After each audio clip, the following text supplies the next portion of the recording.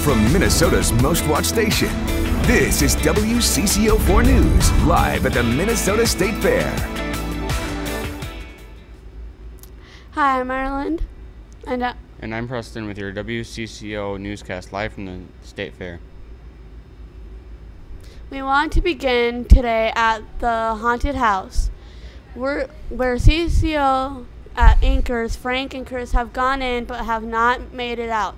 Witnesses tell us the two looked ready for just about anything as they went through the front door, but that was 4 hours ago.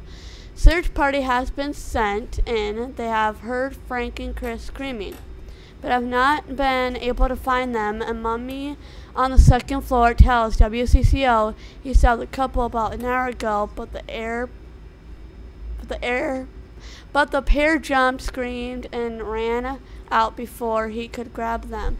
We will continue to follow the search and let you know what happens. In another news, we have a developing story from the Midway. Right now, State Fair officials are on the lookout for a giant stuffed gorilla. We're told it's black and lime green and is at least 8 feet tall. It was last spotted near the Ferris wheel. Officials don't think he's dangerous, but if you see him, call 911. On the other end of the fairgrounds, a rough start for the lumberjack competition today. In the Northwoods, the event had to be postponed because of a lodge shortage.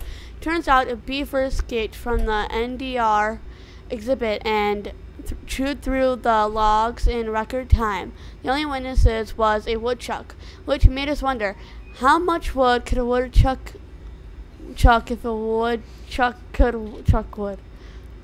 We want to now update you on our top story. Frank and Chris have been found. The pair were hiding behind a coffin on the 3rd floor of the haunted house. They are thirsty and a little shaken, but are expected to be okay. That's all we have time for today. Thank you for watching WCCO-4 News at the Fair.